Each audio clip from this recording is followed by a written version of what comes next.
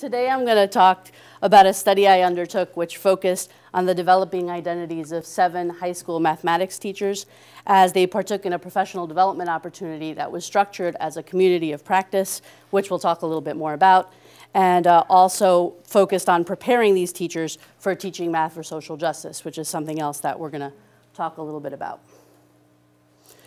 So the reason I became interested in this area was through issues of equity in mathematics. And the more familiar I got with that, the more interesting it sounded. As a high school math teacher in a very poor performing school in the New York City public school systems, I often saw these intentions of equity that are, for instance, in this position statement by the National Council of Teachers of Math, kind of shoved up against the reality of what was happening in our classrooms. And so I fear that many of the students in my school left underprepared, under-challenged, and marginalized, especially as compared to their more mainstream peers in other schools. I also have a habit, so you know, of not reading what's up there. So if I talk through it and you missed it, let me know and we'll back up. The idea is that I think you all can read, and if not, I'd like to believe you all can read.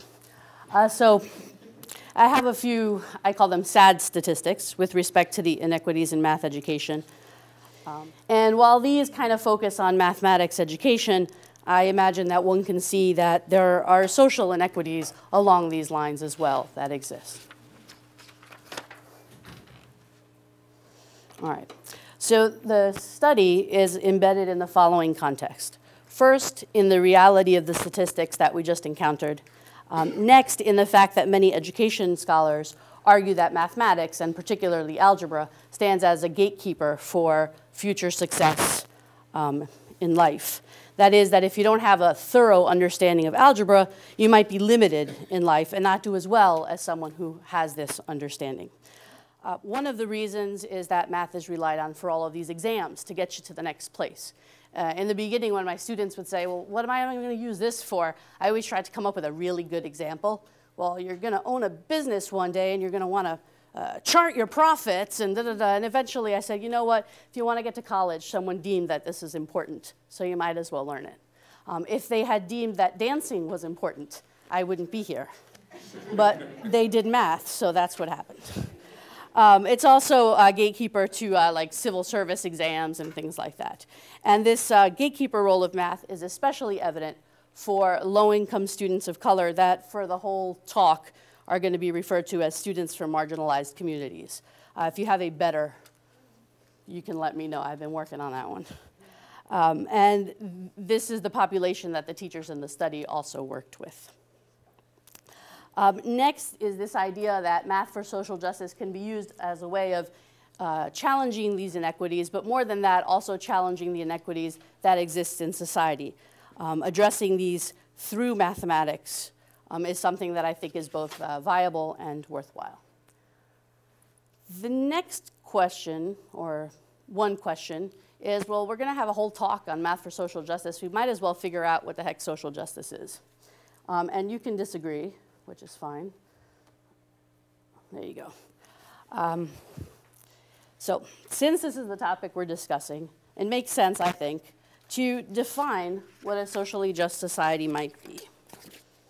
And as you can imagine, there are a lot of different discrepancies between what people think with respect to this. And the teachers and I, our very first meeting was centered around this question, and we had nice, very heated arguments about what we meant.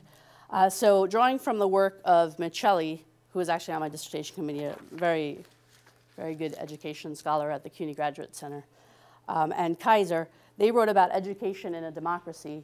And that, coupled with this idea from this gentleman named Rorty about distributive justice, basically the idea that resources of all types should be equally distributed, that leads to the topmost bullet point there. And in addition to that, I rely on Gutierrez. This is Rochelle Gutierrez, also pretty well known in this area, although a lot younger, you know, sort of getting started. She argued that equity in education is being unable to predict student patterns like achievement, participation, ability to critically analyze data based solely on characteristics such as race, class, ethnicity, gender, beliefs, and proficiency in the dominant language. And if we expand on that, not just looking at success in education, but success in life in general, we can come up with this second bullet point, which takes all of those characteristics and says, let's say that success in life can't be predicted based on any of these. It's really sad, and I can't tell you exactly where I read it, that the best predictor of a student's success in school tends to be the zip code where they live, which there's something wrong with that. All right. So the theoretical framework on which the study rests is here. There's the Math for Social Justice, which we'll talk about a little bit later. What is it? What does it look like? The idea of teachers working in a community of practice. Sometimes they're called teacher networks. Also issues of identity, developing identities, conflicting identities, things like that. And then teacher development. So those are just a few of the notable people in those areas. If anyone's interested afterwards, you know, for either articles or a list of the things that are cited, you just let me know. All right, we're good? Okay. So teaching math for social justice has its roots in the idea that education can be a means for liberation, and that as such, teaching is a political act. And this stems from the work of Paulo Freire, whose quote here points to the political nature of teaching, actually of anything. It's pretty much where he's going.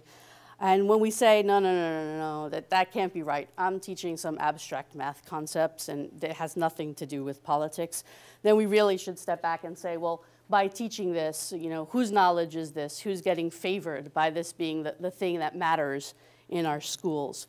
And if we don't consider that and don't embrace the transformative power of education, then the same education can be used just to reproduce the society that we already have and just keep things, you know, in the sad state that some of us think things are in. You good? All right. Now, approaching mathematics through a social justice context has been proposed and used by some as a way to, again, address the issues that confront urban youth from historically marginalized communities. And as we just saw, the idea of education for liberation, that's not new. That's been around for decades. Freire was in the 1970s, I believe, was one of the books that I cite. But it's only recently that this is being put onto mathematics, because mathematics tends to be thought of as just a neutral subject. And so this is kind of like coming to light now. The political nature of math and math education is highlighted in this quote, which I think this quote is brilliant. Especially the part that says, you know, only in school do we count without a social purpose of some kind. Everywhere else, when you count, it means something. You're counting for a reason. The numbers you come up with, they're you know, pushing some sort of agenda or keeping some things a certain way. So I really like that quote.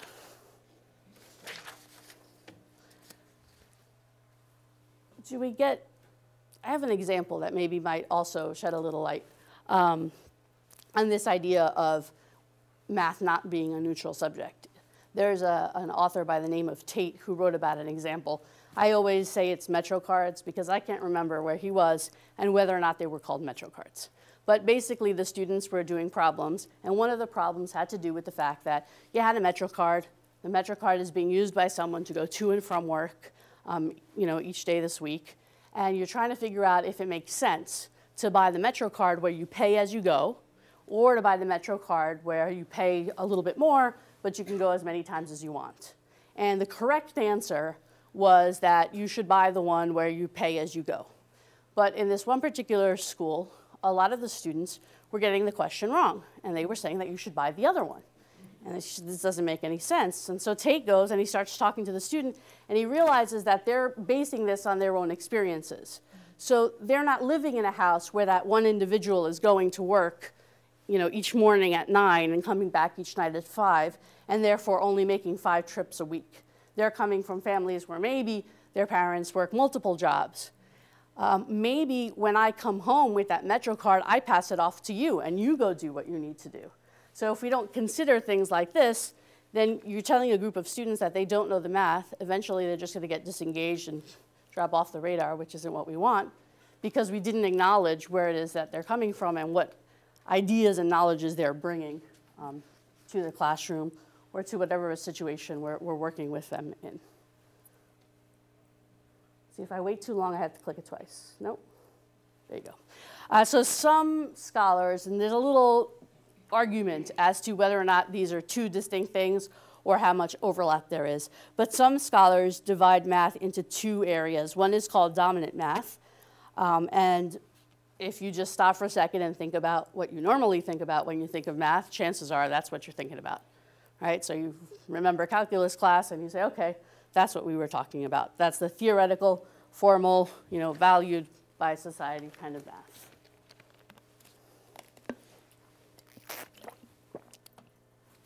All right. The other one is called critical mathematics, and sometimes I use critical math and math for social justice interchangeably. I don't know how good that is.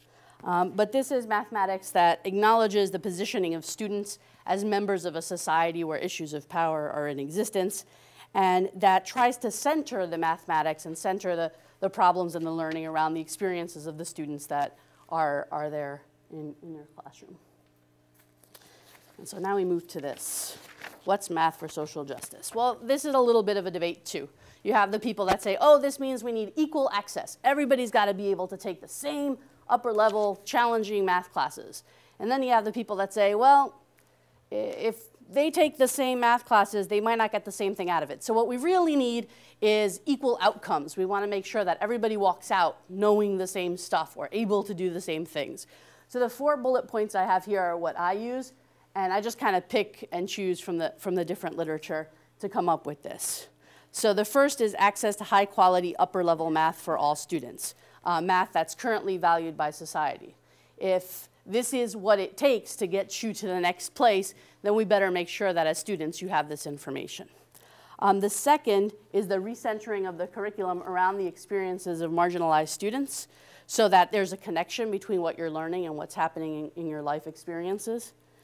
But if we just do that part, then we miss out on the first thing, and then what's great that you know all of this stuff, but you can't do anything with it because you're still on the outside, so to speak. Next is the use of math as a critical tool for understanding social life. And finally, it's action towards some sort of change. Because we can all sit around in class learning all these wonderful things, and if we don't do anything with it, then we might end up really frustrated because now we thought about the problem too long and we're kind of stuck. Lidia, can I actually go back to the previous slide? Sure. There you go. The upper level math. Mm-hmm. What's an example of an upper level math? Are you talking about a specific course or a kind of math? Algebra versus calculus? Yeah. One of the research points to a key difference between the people that have algebra and the people that don't. There are researchers by the name of Moses and Cobb who started something called the Algebra Project. And what they did is that they related access to algebra and an understanding of algebra. They said that that was equal, getting that for these students was equal to having voting for blacks during the civil rights era. That without this, you can't fully participate in society. So at the very lower level, we would say at least algebra. But when you get to, when you get to college, you usually walk into pre-calculus, and if you're better prepared, you walk into calculus. And so I would argue that you would, depending on what you wanted to do, would need that. But they say the base is algebra. Yeah. The Algebra Project, I think, is based in Mississippi, and they have a very extensive website that you can check out.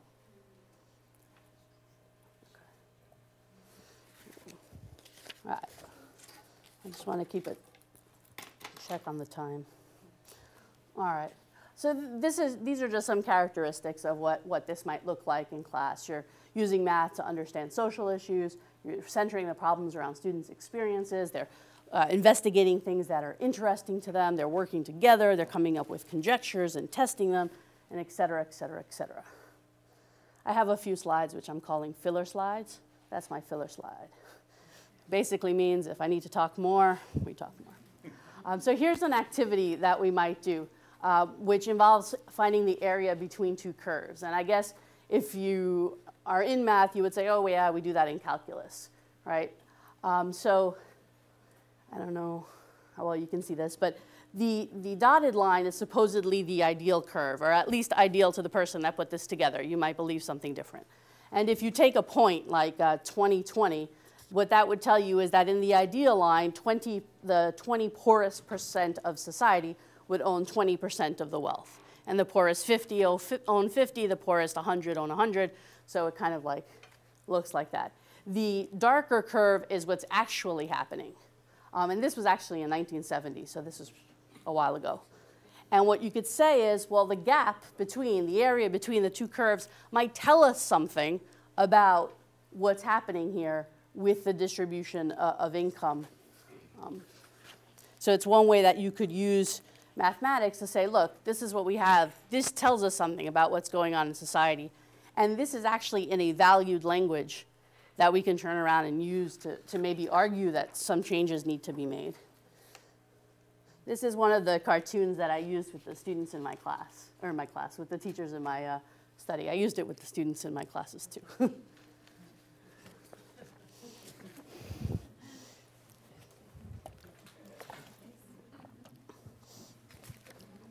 All right, so we laugh, but it's telling also. Can anyone think of maybe some math that we can pull from this? Maybe this could be a springboard to considering other things. You see, about deficit spending and the national debt. You could talk about deficit spending and the national debt. How is it that you could spend more than what you earn? Isn't 100% everything? All right, what else could you talk about? There's the obvious one. Percents, right?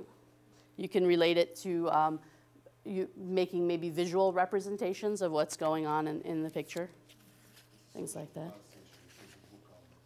Say again? It's a social class issue. It seems like the blue-collar gentleman. Okay. It's a lunchbox, isn't it? Yeah, he has a little he has a little pail for his lunchbox, his little hat on. Personal debt, credit card debt. Credit card debt, there you go. And the little guy, he's got the clipboard. The clipboard, the fancy hat, and the pen. So, anyway. This is another quote-unquote filler there, but these are some other questions that you could look at with mathematics. If you look at who counts as unemployed. So if you have been unemployed for a certain amount of time and you no longer collect unemployment benefits, we don't count you anymore.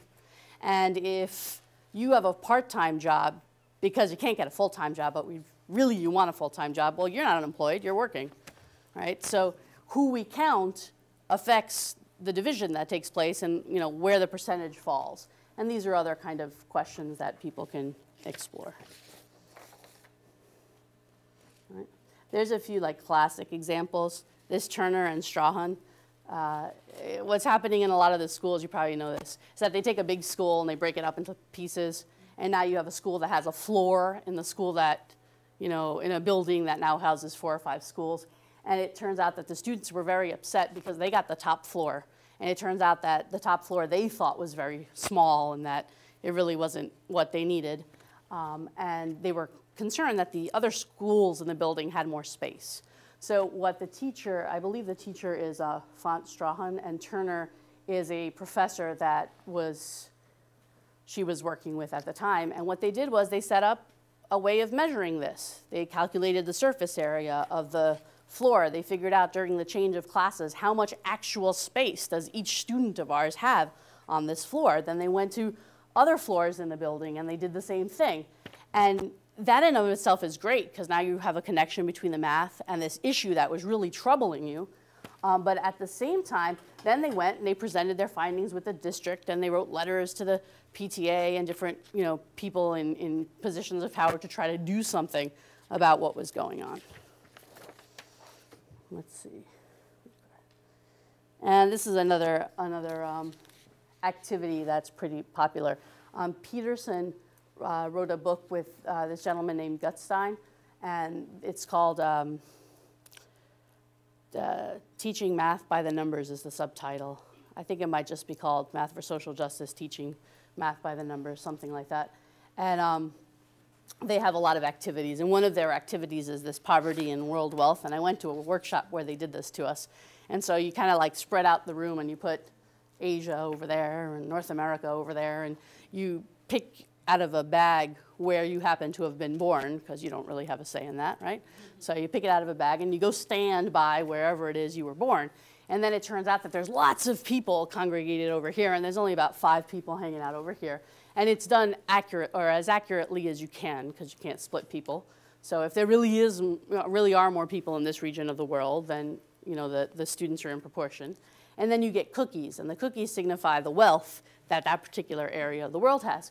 So you have some places that have maybe 5 people, and they've got a box of cookies.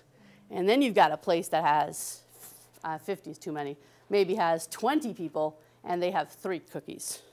And then if you want to be a little more whatever about it, you say that you can try to rectify the situation, so you can go bargain with the other areas of the world. Well, actually, you guys can't, because you don't have very much money, and it takes money to travel over there, so you can't. But the rest of you can try to argue. And then you talk about what it is that's happening in the classroom and what the interactions are.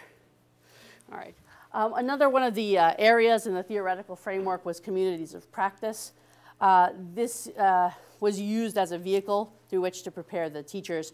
A community of practice, as defined by Choi, which is a community that shares and creates real knowledge, refers to groups of people, in this case the participants and myself, who are bound by some sort of shared competence, and that according to Wenger, Lev and Wenger were the ones that came up with the term originally, they contain 3 dimensions, and the dimensions are mutual engagement, mutual responsibility, and a joint enterprise. And it doesn't mean, the mutual responsibility doesn't mean we all are responsible for the same stuff. It means we're all responsible for the group's work going forward. But I came in with lessons and activities, and they came in with what was happening in their classes, or maybe something they had read somewhere, or maybe some experience that they had that I didn't have. Wenger also describes communities of practice as those where there's prolonged engagement. So we actually met 10 times. It wasn't 10 weeks, because we ended up skipping a few weeks, so it was a little longer than that. But a lot of professional development is half a day, or a couple of hours, or all of election day, right? And then you're kind of like thrown off by yourself. Granted, the 10 weeks were good, but I did learn that there were other things that I should have done after the 10 weeks, and I'll get to that later. But there are some characteristics. And I also relied on the literature in teacher development, the idea that preparing teachers involves developing understandings of how people learn differently, and like we've been talking about, how to connect what people are learning to their prior experiences. Are we good with that? It's good. I could drink some water.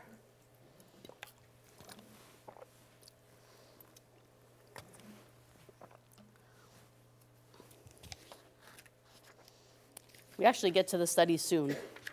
One more. Are we good now? I thought I hit it, but I didn't. There you go.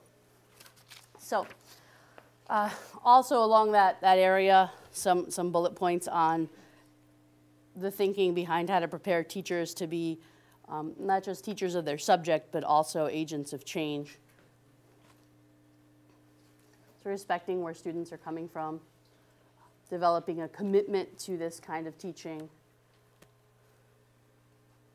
learning about their students, and so forth.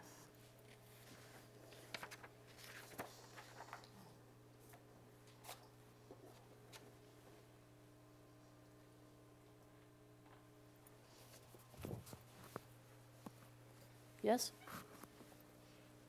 All right. So now let's get to the actual study. The study was qualitative and ethnographic in nature. As such, it attempts to describe social life while relying on the participants' views as well as my views. And I aim to explore some general questions, which we'll see in a minute. The study is also participatory in nature, because I was a participant in a group as well as the person that was facilitating the group. And there was a little shift in that. In the beginning of the group, I did a lot of the work, and towards the end of the group, they did more of the work, which was kind of nice. And I think we'll talk about that a little later, too. And then the other thing was that I came to the work with specific goals in mind. So I saw that, or I believe that teaching math for social justice is a worthwhile endeavor. And so while I was open to other people's ideas, there was definitely the no, I'm going to push this idea. So I can't say that I just kind of came in blank and just learned what I learned. I went in there with the purpose of hopefully we'll leave thinking about these issues and hopefully it'll affect their teaching as well. There are actually 4 research questions. I've left out the 4th today. The 4th had to do with changes in myself and my identity as part of the group.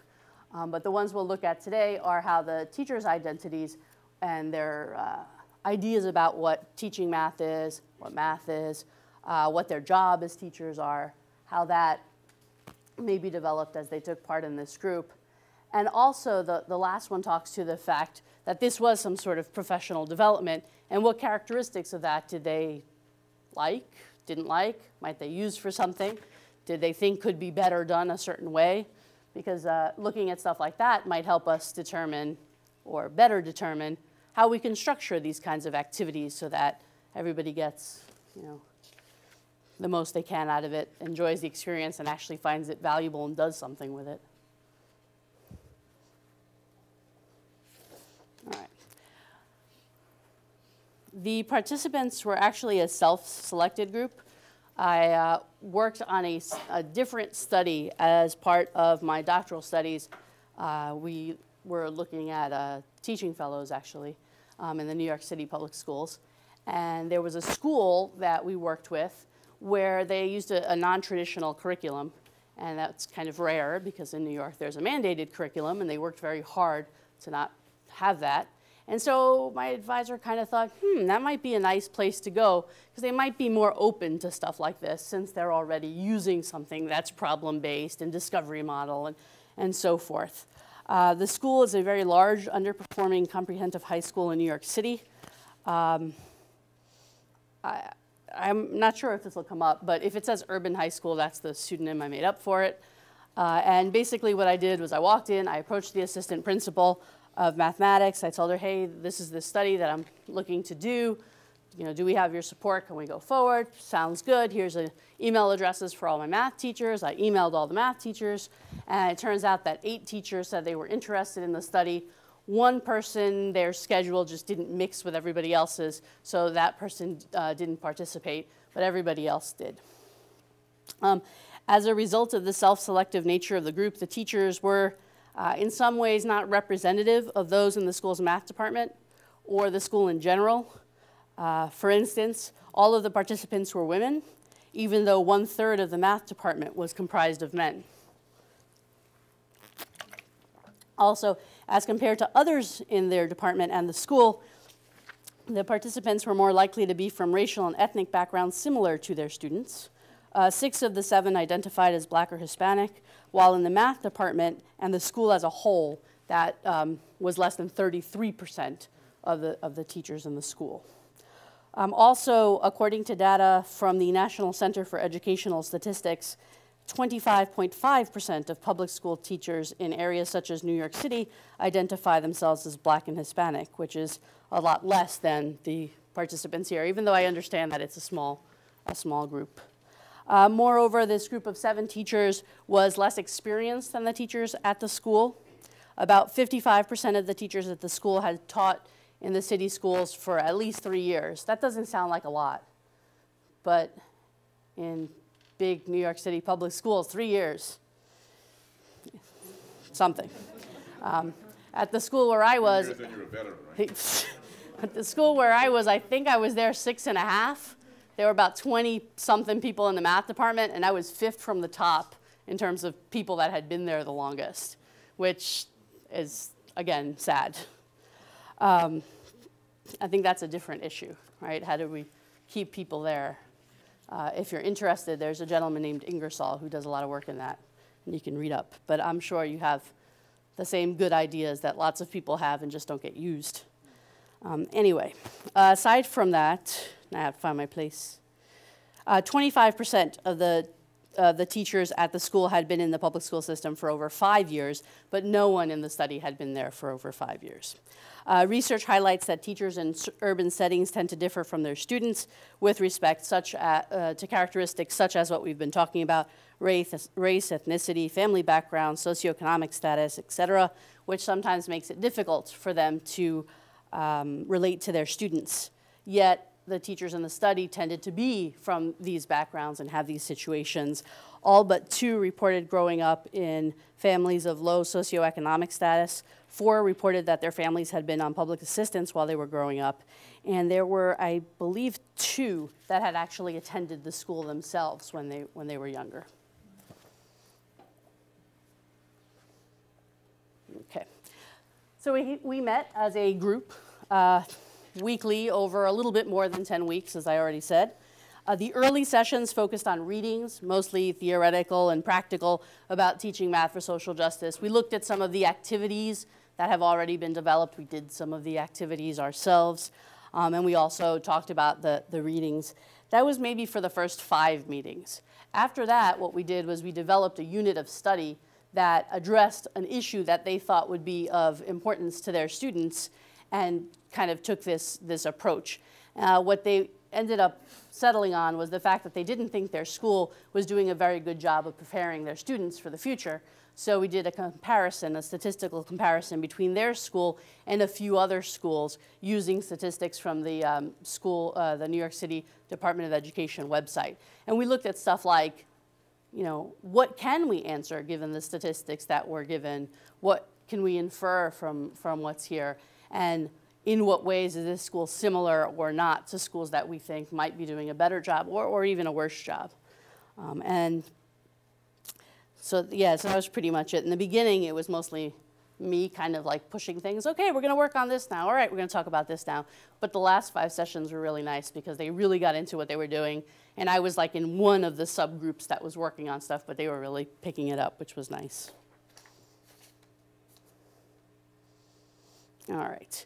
Data collection. Multiple data sources were relied upon. These included each teacher was interviewed before the group started meeting and at the conclusion. So I'll refer to those as the initial and exit interviews. Participants also wrote reflections. In the first few sessions, they wrote written reflections at the end of the session.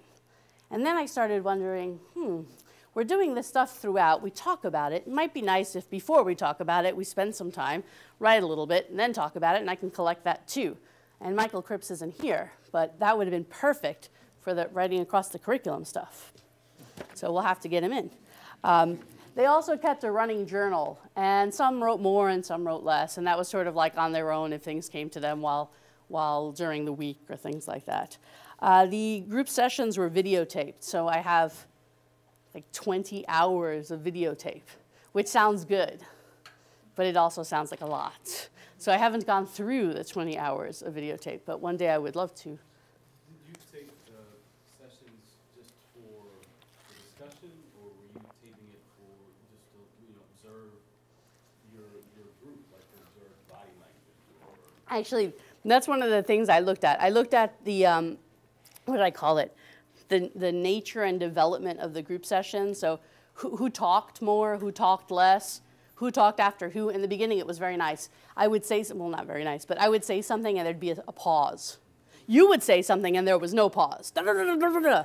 Then I would say something and they'd be like, yeah, well, da, da, you know, so there was a little like, so I did look at stuff like that. I'm not going to talk about that today, but that was one of the things. One of the ideas was if we're trying to develop projects that stem from the students' interest, then I'm trying to develop projects that stem from the teachers' interest or what we think, you know, what they might think that the students are going to pick up on. And so that was one of the things, yeah, who talks after who. And yeah, that when you were talking about is this finished or is there more?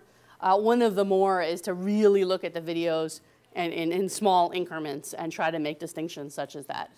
Yeah, definitely. Because we want our students engaged in class, so at the same time, we want our teachers engaged when they're learning too. Last there was a journal that I kept, and that had 2 purposes. One was to see how my thinking might change throughout time. One was to go back, look at the videotape and think, gee, next time we might want to, blah, blah, blah, blah, blah. So it was kind of informing what was going on. And it's also a way of seeing, where your own biases might lie when you look at it, a couple months later. And then the analysis went through coding, basically, and the theory developed from the codes that came out of the data that I collected. So now we have some findings. All right. The findings show that the teachers were actually acutely aware of the injustices that their students face. They were aware of their students' home lives, poor schooling, and the lack of opportunity available to them and their families. As I said before, a lot of them were from these same backgrounds, and they shared in the students' experiences. Many saw themselves as being able to succeed because of their reliance upon education, and so this kind of put them in a very awkward position, because in one instance, they're looking at education as a way to lead to future success, but at the same time, they're in a system that they don't think is helping their students. So the first quote there, actually, both quotes are by Melissa, and all the names are pseudonyms, so you know. But basically, her quote here highlights that they saw the public school where they taught as a producer not of leaders but of servants, and that they were afraid that their students were being done a disservice and that they were struggling with this. And the bottom quote is really telling. I mean, if there were 2 teachers in this study that had young sons, and neither of them said they would ever let their son go to this school. And so that tells us something if you're in the school. I don't have any kids, but if I did, they wouldn't have gone to the school I taught at either. And that's something. Also, neither of those 2 teachers, the ones that had the young sons, I think one of the sons was 5, and the other one, 2nd or 3rd grade, he would come sometimes. He was the unofficial cameraman. And so he would kind of check in and be like, you got to lean in a little, Ma, I can't see you. And then when the tape would run, he would change it for us. But neither of them were at the school teaching the year that the study took place. They were there the year prior and had left. One went to a suburban school that she had attended, and the other went to a private school. Right.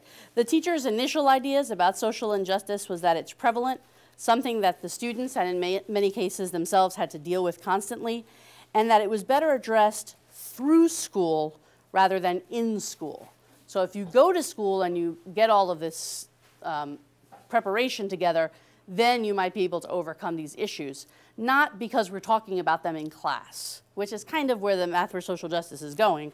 And the reasons they stated that they were interested in the study was because of their love of math and their interest in social justice issues, but they kind of weren't sure of how you put that together in the beginning.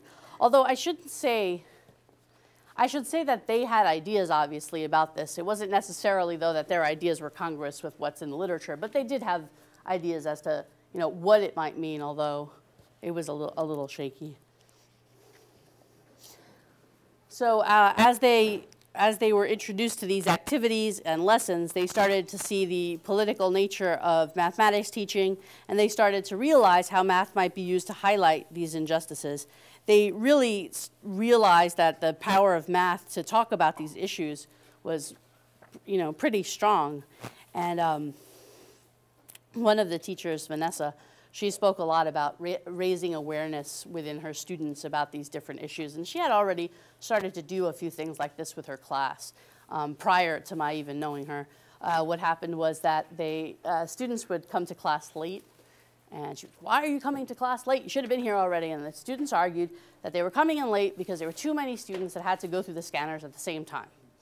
And so, then I would just tell mine, show up 15 minutes earlier. But what she did instead was, well, let's figure out what the school could do so we don't have this problem. They're in a huge building that has multiple doors, but they were only using the doors in this one particular entrance. So the students did a study of how long it took students to get upstairs, and then they said if there were twice as many scanning stations, it would take this long, and then they presented that to the school as something that might be a good alternative. So she was already in that mode. In terms of what they thought math for social justice would be after we started talking a little bit more, some of them saw it as like a hook. That isn't the end in and of itself. That's just a way of getting people interested.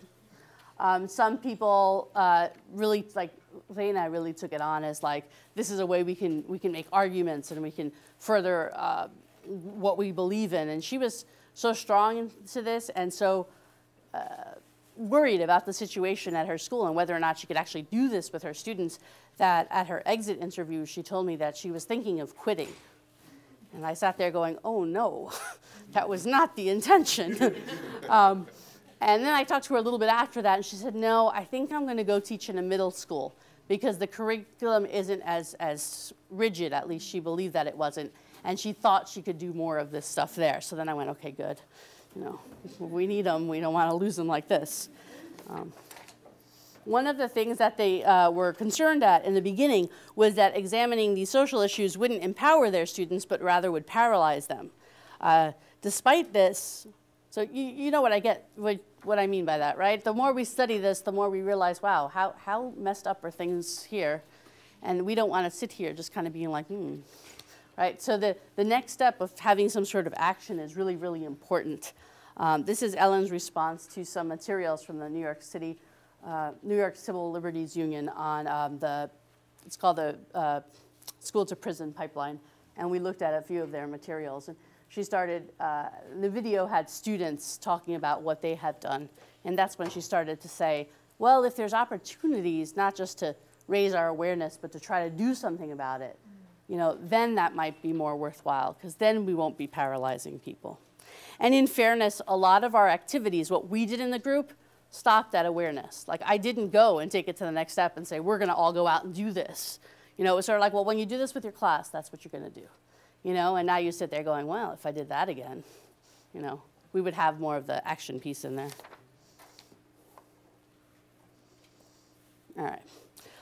So teacher identity, how the teachers see themselves, their roles as teachers, their roles as agents of change. Initially, they had this idea that my job is to cover a certain amount of material. And so what I need to do is I need to teach the students straight math. Straight math was their term for dominant math. So I just have to go over what I'm supposed to go over so you can pass your test, and that's what we need to do. And Enyo was actually very, very traditional. And she just had this like, well, if it has nothing to do with math, if it's not about math, I just can't do that in class because there's just no space for it. And then she was actually the one with the most dramatic change because early on, she's very theoretical in how she learned. Even though that's not her name, I tried to be a little faithful to what their real names are. So she's a Nigerian descent, and she came to the United States in the middle of high school and attended this high school. And so the teaching at where she's from was a lot more traditional than even what they were doing in the school. So her thing was, well, the reason our students aren't learning is that we're not teaching them the straight math. We're going into all these different things. But then she started thinking, wow, maybe if I paired math with social issues, the students might actually be more interested.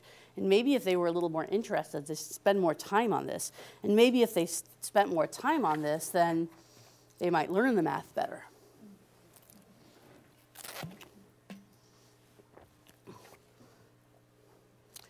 When asked in their exit interviews about their roles as agents of change, they all pointed to changes within their classroom, which I thought was really interesting. And that's also, what's the word? Supported by the work of Koti, who was doing programs such as this himself and found that that's what he ended up talking about as well. And I think that goes back to what I was talking about, to the fact that we did this in this little group ourselves and we didn't jump out and do the next thing. The only one that was a little different in that was Vanessa, who really was talking about raising class consciousness and affecting broader change in society. Many of the teachers noted that they didn't initially realize the power that they had as teachers to affect change in the broader society. And Reda took it to the extent of, it's not that I have this power, it's that I have this responsibility now that I know, a way of dealing with this. So that's some support for the activities, some things that they thought they could do. These are the concerns. They expressed some concerns, valid, definitely valid concerns about teaching this way. The first quote by Melissa is basically, what about the resistance I'm going to get from my administrators and the parents and maybe even the students themselves when I try to do this? There was also a concern that that teaching in this matter would take away from that time on more theoretical math, and then they're going to walk out the door without knowing what they need to do well right now. And one of the nice suggestions that they came up with was, well, maybe there should be 2 classes. There's the class where you learn the content, and then there's the class where you apply it to all of this other stuff. It's kind of nice. What I've been thinking of is it could be an after-school club, because then you're not worried about all of these other restrictions. And then you might not even be worried about the parents, because if the student is there, you know, they could choose not to be there. I don't know. I'm thinking about how to keep going with it. So that might be an idea. The concerns led many of the teachers to indicate that they would use the lessons to supplement the curriculum that they already have, but that they wouldn't use them exclusively, and that they would definitely think of them as more of add-ons and extensions to things. But they also kind of suggested that even though they might not use the lessons in that way, that this would be something they would be thinking about as they were teaching and trying to consider where their students are coming from as well. Yeah, the suggestion about teaching it over 2 periods sounds great to me. I don't know that administrators are going to go for that, but it sounds great to me. They were also a little concerned with the level of the math that the lessons covered. Now it's a little bit different. There's a lot more materials available, but originally, or originally is not the word, a little earlier on, like a couple of years ago, there was a lot less available. And a lot of the materials focused on statistics. And it wasn't necessarily higher level statistics, it was higher level reasoning using more elementary math. And so a lot of people were saying, well, there's no overlap between the higher level stuff and this, so really we can't go do that. But there's a lot more available now. There's the Rethinking Math book, but there's also a website called radicalmath.org, and they just have collections of lessons and activities and things like that. We doing okay? If you don't answer, I have to answer myself, and that's sad. Are we doing okay? Yes. All right. You can't say no anyway, right? Just. Okay. Did I? Okay. I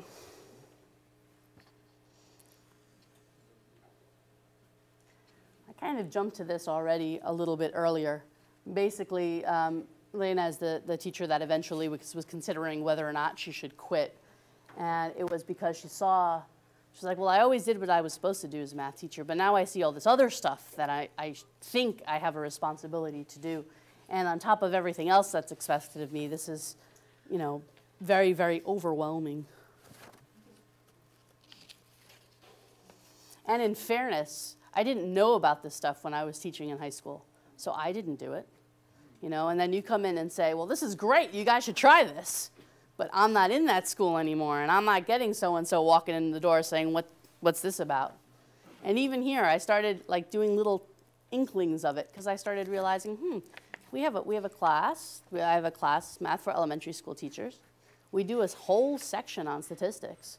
Why aren't we using statistics about our public schools? Why aren't we using the math unit that we did in this class?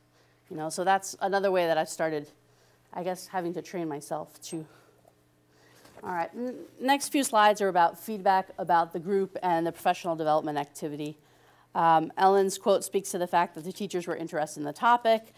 She said that this was a reason why they valued it, because I didn't have to be told to go here, I actually wanted to go here. A lot of them said that voluntarily joining the group made the experience worthwhile. And that was much better than being told you had to attend. I think that quote also speaks to the fact that participants appreciated the fact that they had a role in what was going on. The unit that was created was developed by them. They decided on the topic. They decided on how we would approach the topic. they crafted the lessons. I mean, I crafted a few because I was in one of the subgroups as well. And so having a say in the final product was valuable. Melissa's quote is sort of what a lot of teachers say, is if I can walk away with something I can use, then this is good. So they also liked the fact that they were working with their colleagues, that they didn't often get opportunities to collaborate with one another. They were not great friends. Two of them were pretty good friends. The others kind of knew each other, but there was a way about how they talked to each other that indicated that they obviously spent time, outside of the group or outside of work together. And the level of comfort in the group allowed them to challenge one another, even though initially they wouldn't challenge me, but challenge one another, and kind of pushing each other through questioning, doubting people's positions. And they did this in a respectful manner and in an understanding manner. And one of their concerns was, well, I don't know if high school students can do this like this. Or what do I do when this escalates and gets out of hand? And I think in the future, what makes sense is not, this is what it is, here's some activities, and I'm leaving now.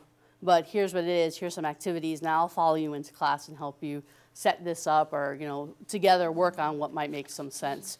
My committee said that was way too much work for a dissertation. I'm glad they did. But again, that's a good next step.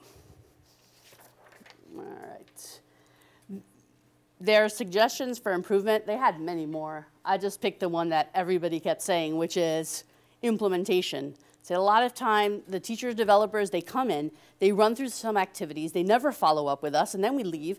And then I see myself going, this was great, but I don't know what to do with it. And so what happens when the support's not there after the ideas were presented?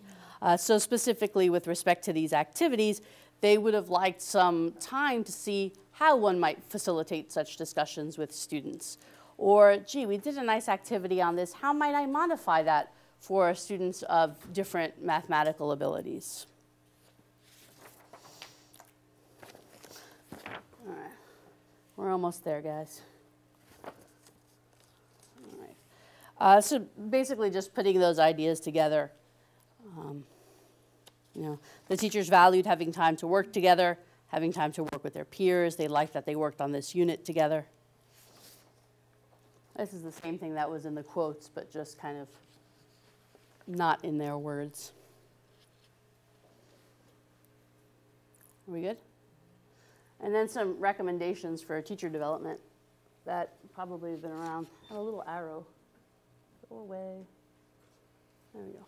It's hidden in the T now. Someone said at a conference that I attended, and I would have loved to remember who it was that said it, but it was in the hallway one day.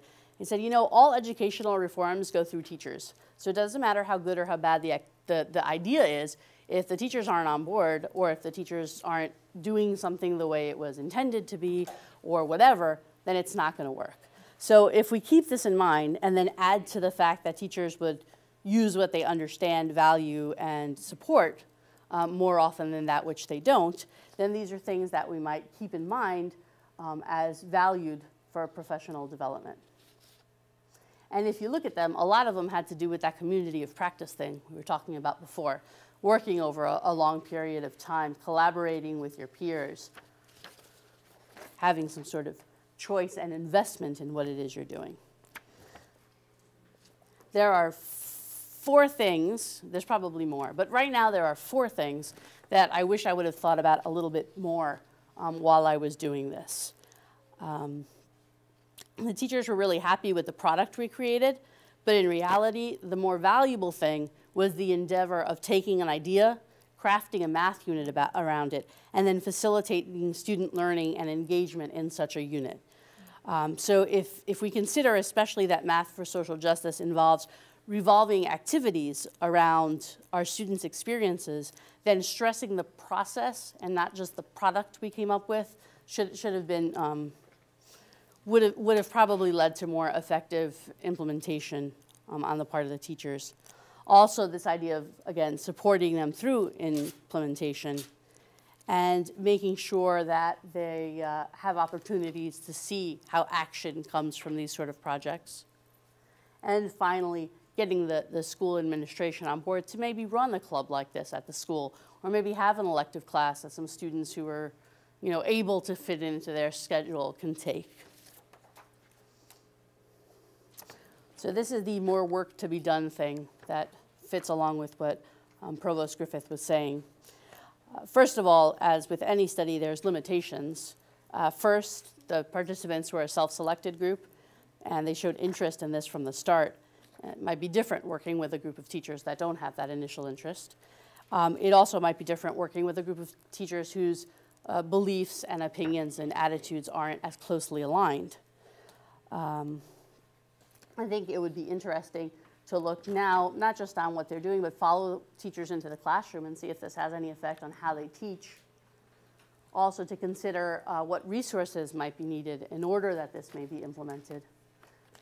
That one has to do with how the experience would be different if the people in the group weren't so, again, closely aligned in terms of what their interests and ideas are.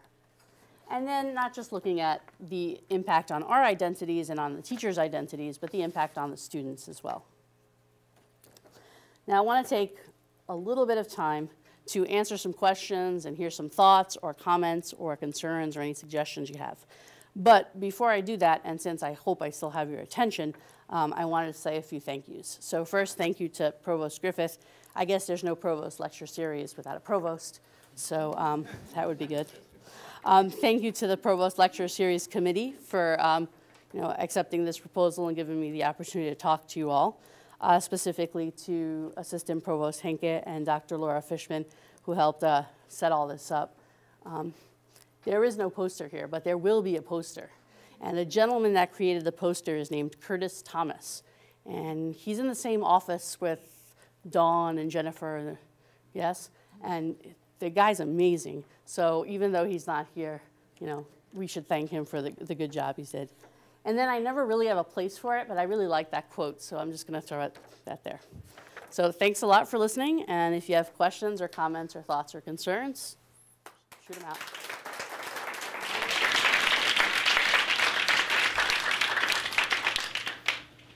Hi. Hi.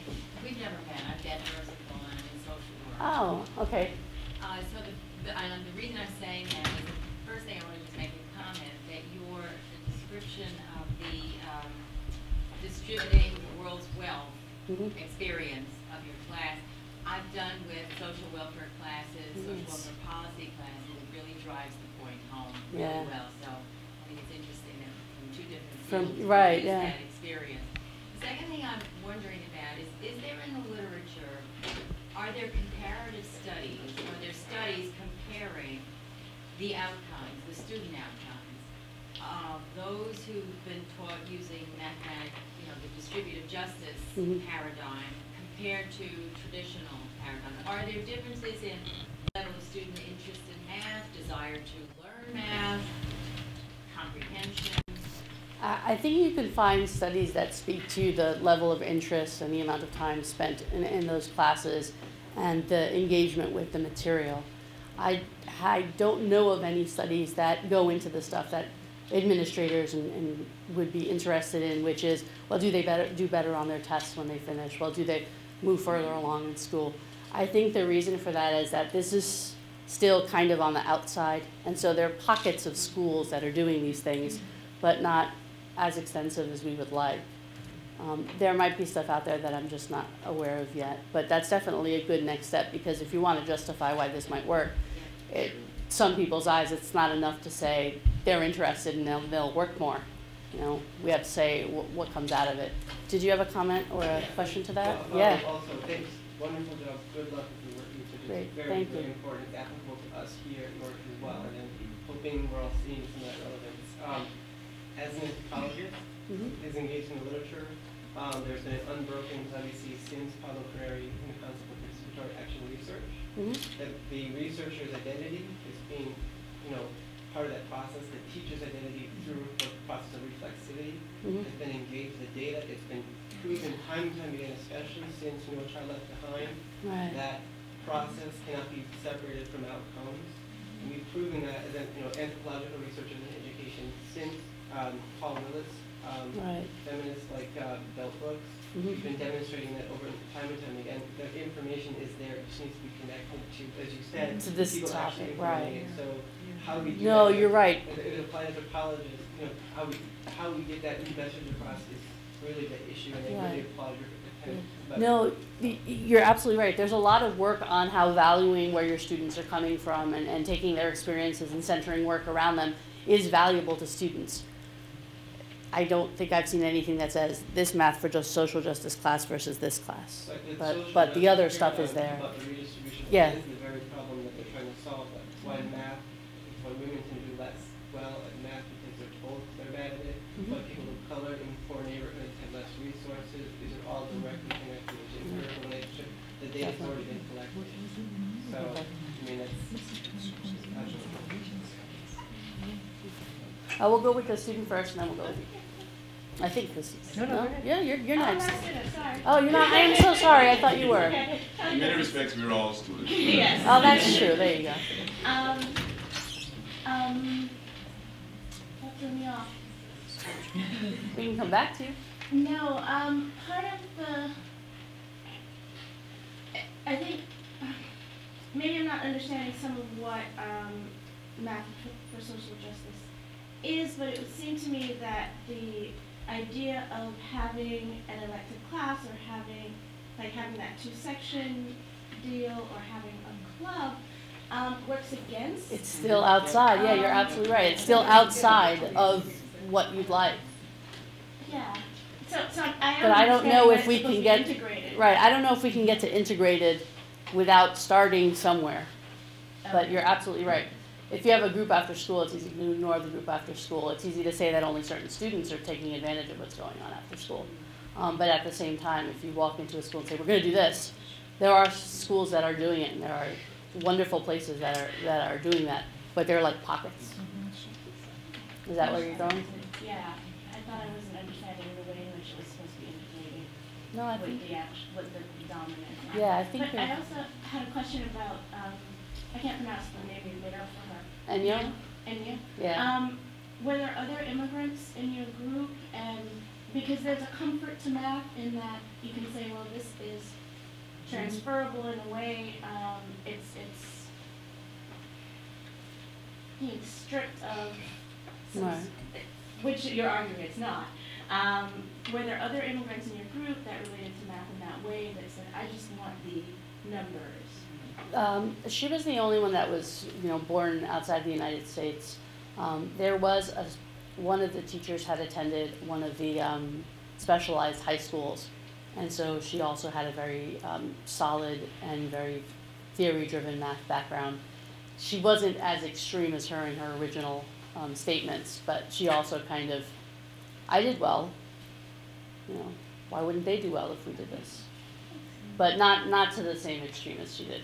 What I did was I went online and I said female Nigerian names, and meant something really nice. And I forgot already, but at the time it meant something nice. So I'm like, all right, that'll be her name. Or is that something nice? Maybe it just means something nice. I don't know. Linda, you had a question? Just to talk to the question of student outcomes with math, and this was at the high school level. Yes. Yeah. Leslie Kyler and I are working on that, also an NSF grant, looking at restructuring classrooms in the high school. And what we're finding is that with these, and again, it's related to the idea of social justice in that it's student-centered and student-led and peer tutoring and all that. And the preliminary data that's coming out is those classes are, when they take the Regents again, a lot of the participants have either failed the Regents once or are considered at risk for failing. And those classes, those restructured classes, are posting 20-point gains over the controlled, non-restructured classroom. I mean, the numbers are astounding. So there is something to be said, for the outcome. If we are, by design, we have to, that's what principals want to see. When you go into a school and you say, I've got this, great program, they'll say, well, show me the numbers. You know, what is it gonna do to our bottom line in numbers? It's not just deans and provosts who want No, no. I said administration. But it, you know, so absolutely, Yeah. there are, you Numbers know, are there good. are student outcomes that can be, you know, can be looked at for restructured and this is a restructuring of teacher professional development. Great, thank you. Francesca? I would just add to that, you know, when you look at inquiry-based classrooms where you still have a curriculum, so you're still, you know, the inquiry is still driven by whatever that curriculum is. And then you free up the classroom for students to work in a group-based environment that is not exactly the traditional environment. It allows them to engage. There's critical thinking there. You can still measure the outcomes in the traditional ways. I see this as different. Okay. I see that when you're actually building from a student agenda as opposed to an other agenda, that your outcomes are going to be very different. And my area is youth development, and so we struggle with this all the time. Because if you actually take a youth development approach to anything, then what's going to happen is you're building from where students are. And so the platforms are very different. They're all over the place. And so your outcomes are very different.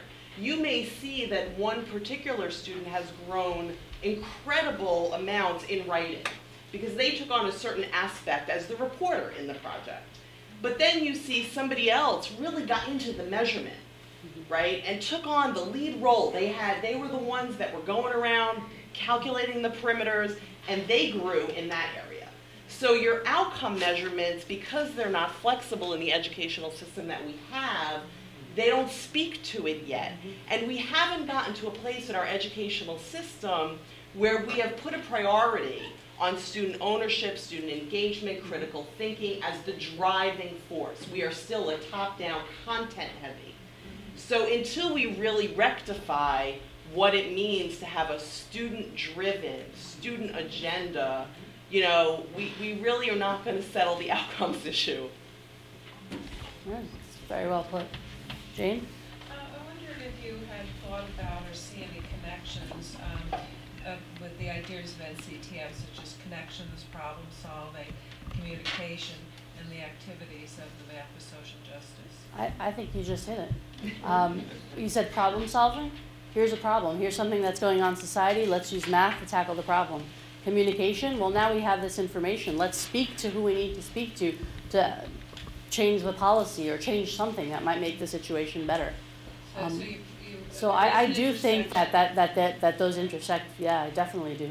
So there are things going on within the professional organizations that align to the directions that you're talking about. Yeah, definitely, definitely. I was interested in the comment that the teacher made about the potential demoralization that students can encounter. I'm wondering if they talk about that anymore, or what you see as a, because the issue there is that as they constructed their own knowledge, they might have reached a point where they became disempowered, right? Or realized the limitations of what they can, all the examples you gave were examples where they sort of took that and found out something that was empowering, right? Right. Yet the teachers were sort of saying that I recognize this could be a potential problem. They did talk about that. They talked, especially in the beginning, they talked a lot about if all we do is raise awareness, then now we're all aware of how bad things are. That's not going to do us any good.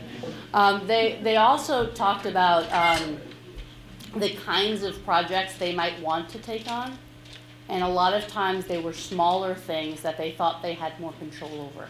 So that study the teacher did before I got there about the getting online and going through scanning was something that they thought they might actually have a chance towards changing.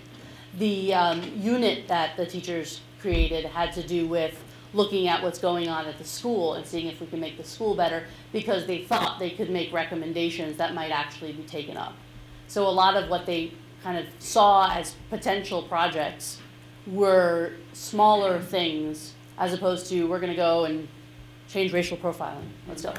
No, they were more like within their communities and within the school, like smaller But do I projects. understand that that's part of the pedagogy, the potential for that you sort of have to figure out what you do with what information you figure out to use, right? Definitely. You definitely have to figure out what to do with it. And I think, honestly, that I could have done a much better job of hey, we figured this out. Now let's take what we learned in our session today and go do something about it.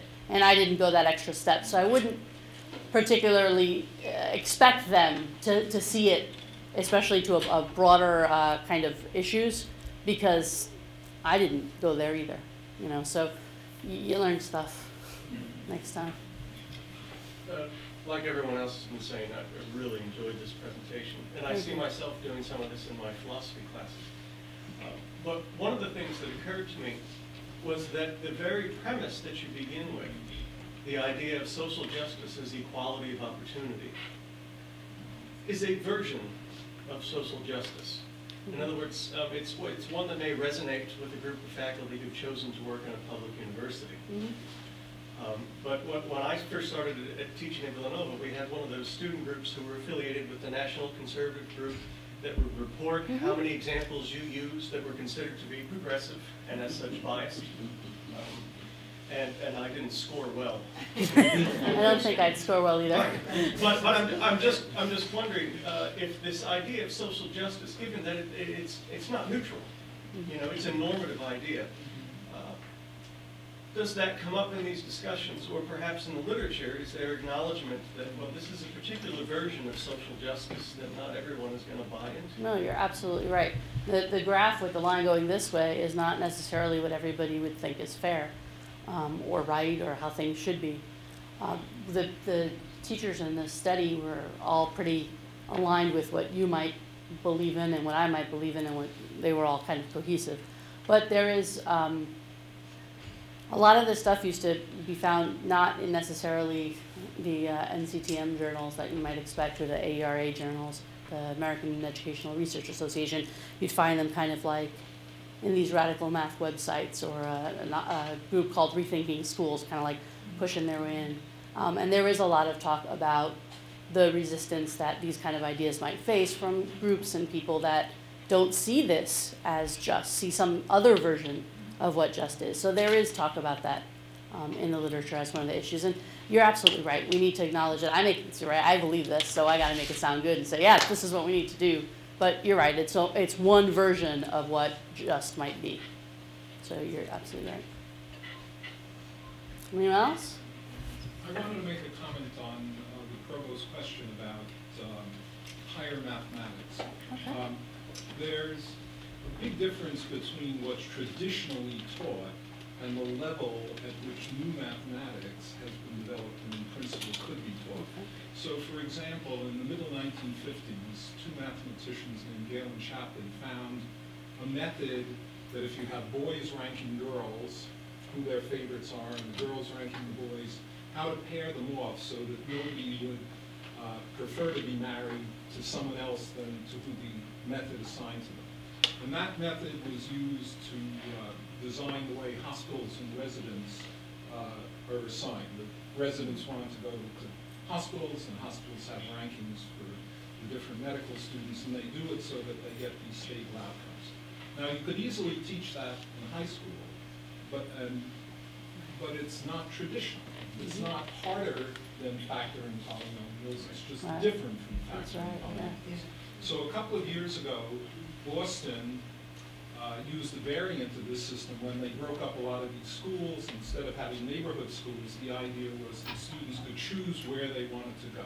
So the students ranked the schools, but here the schools didn't have rankings so much for the students, but they had what are called preference requirements. In other words, if your sibling went to this school already, then that student would have priority over other people, and that sort of thing was a convenience for parents.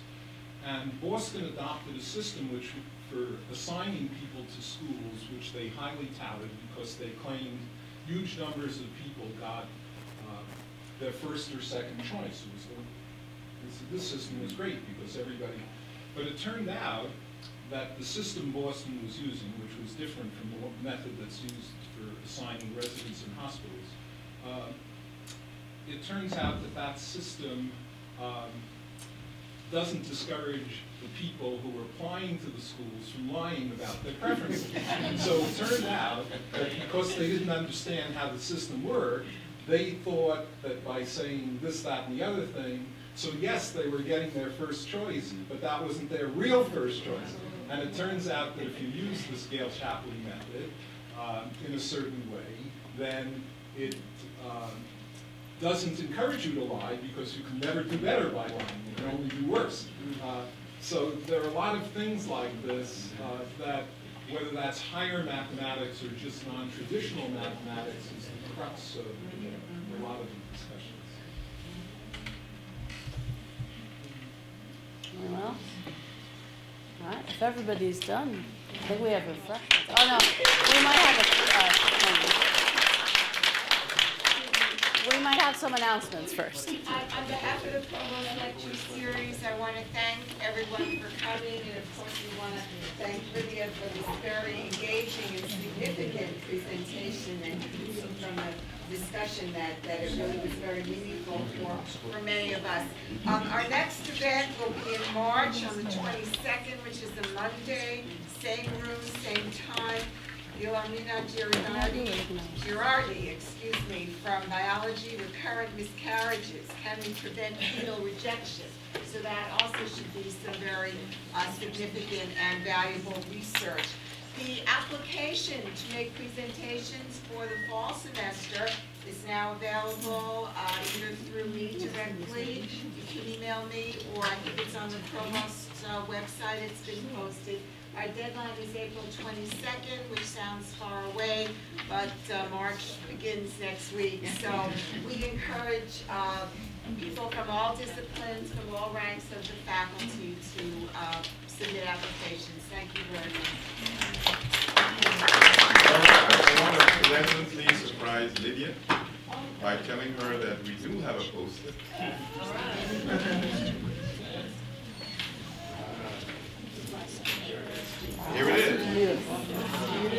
So, Kodak moment here.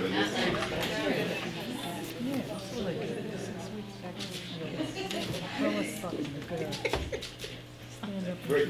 And in keeping with our tradition, there shall be food.